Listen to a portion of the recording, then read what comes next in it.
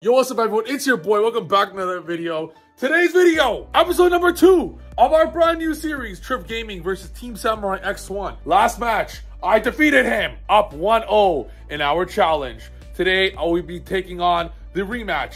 If it's your first time here, make sure to smash the subscribe button, smash the like button, and if you guys have not purchased the beautiful Trif Gaming playmats, make sure to get yours right now while supplies still last. They're absolutely beautiful. Split mats, outlet mats, beyond the pendulum mats, they're all there, baby. Get yours now. Let's go. It is time now. Trif versus Sam, round number 2. Let's go. Match number 2.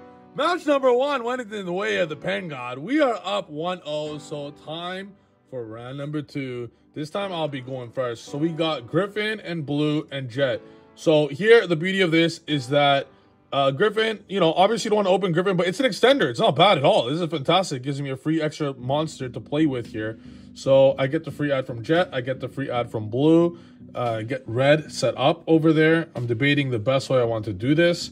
The best interruptions he might have. I go starter to bring out Carrot. This plays around potential Imperm, plays around potential Nib Imperm, etc. He opts to Ash that, so I Gigantic Red. Still trigger off my Gigantic Splice. I go for Gale Dogra. Gale Dogra effect here. Sent App Cologne effect. I already have a Shellshism in my hand, so I just wanted that in my graveyard. He's getting DD Crow. Oh my god, he DD Crows my App Cologne, ruining my entire strategy there. Very, very, very unfortunate. He's saving the DD Crow for the Ronin Toad, which is most likely to get dropped down. But very unfortunate that my App Cologne got DD Crowed.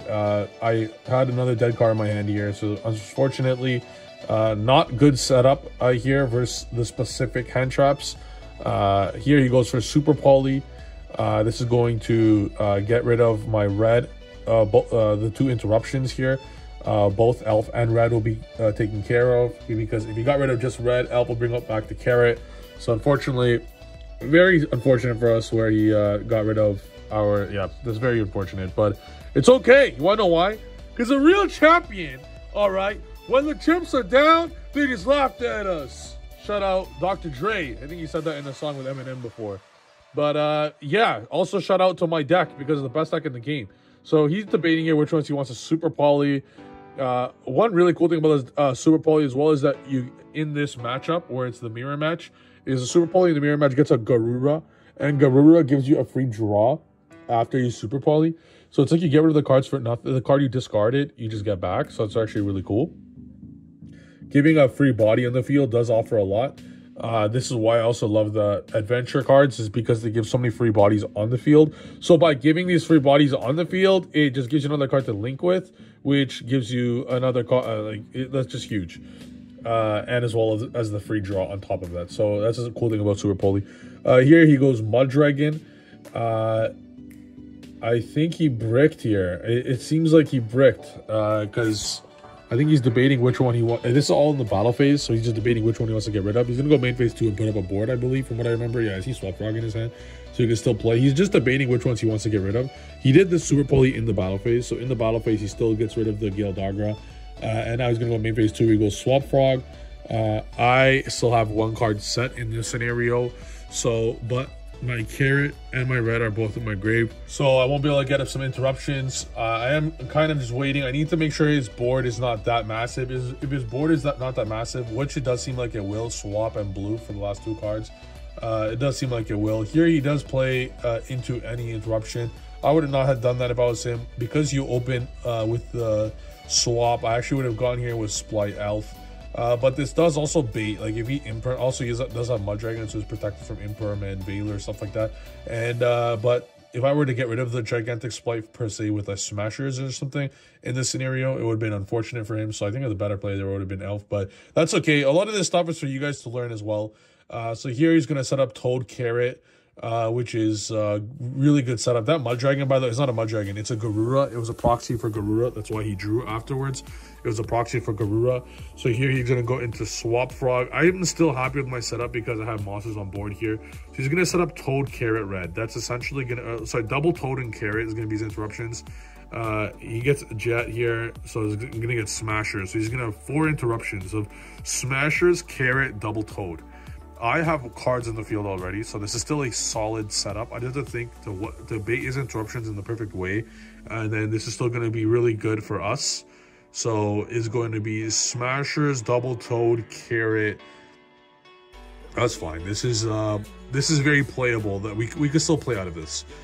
Sadly, he has another interruption there, so it's okay though. I'm gonna still play around everything the best I can. I think it's an imperm. That was my assumption because he put something underneath the spell trap that I have. So now I have to think through. I have to think deeply. This is a Chanel Schism that I have set. I have starter in my hand and I have one unknown card in my hand. So let's see how we could do this. So I draw here and I think, okay, I have 2 cards in my field. I can enter the battle phase, bait some stuff. If I enter battle phase, you can exploit. I attack into Elf. This is just the best play. Straight to battle phase. Splight, attack Elf. And I use Splight right away like an idiot. I usually can exploit. That's a massive, massive error. If I enter the battle phase right now, okay, I out Elf. And then I just literally slap Zeus on top. Use Zeus effect. This outs Elf and Toad. All I have to deal with at this point would be Smashers and Carrot. The reason why I did not enter battle phase is because he had Smashers. So that's most likely could have been the best way. What I did was because if I enter battle phase, that shit was getting Smashed 100%. So there's a downside here. After a Prosperity and just to see if he's going to negate this or not. And I think I got rid of 3 because I did not want him to negate it. I really wanted to draw something that could help me out here. Perhaps baits the Smashers with another card and then Zeus at the very end. He opts to Carrot, which is a good play, and I recognize he can't do anything. I have Talents in my hand, but obviously he negates Talents of Toad, and then I know what to play.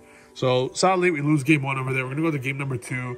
I 2-0'd him the last match. Could he 2-0 the Pen God? Let's see what happens here. So in this scenario, I side into Triple Sanctum, Triple Trap Trick, and Artifact Scythe. So let's see, but all you need to do is really to draw one of these and it's GG for the opponent. I do love cards like this that are just auto wins. Funny story, okay? So this match showed me something crazy. We no longer play Illusion of Chaos and Souls. We used to play, like, you would into the combo, you would go Illusion of Chaos, add Herald, put back Scythe if you hard your Scythe. So I'm gonna give you guys a little, guys, I'm gonna run for everyone right here. There's 30 seconds left in the video. I do end up losing game 2. I get minus 2-0. What happened? I drew Scythe and double trap, Sanctum, Trap Trick, all that stuff. This video made me realize that you have to play a Pointer of the Red Lotus instead of Scythe. You need to play traps going first in this format. There's so much space in the side deck, you might as well. So in this scenario, where I hard brick with all traps. I drew all the traps, but I also drew Scythe. So I set 2, and I'm going to reveal that it was Sanctum and Scythe, and there's just nothing I can do. And if those are pointers, it was game. So guys, play a Pointer of the Red Lotus from a Sanctum. Round 2 goes to Sam, sadly. Let's go. Round 3 soon.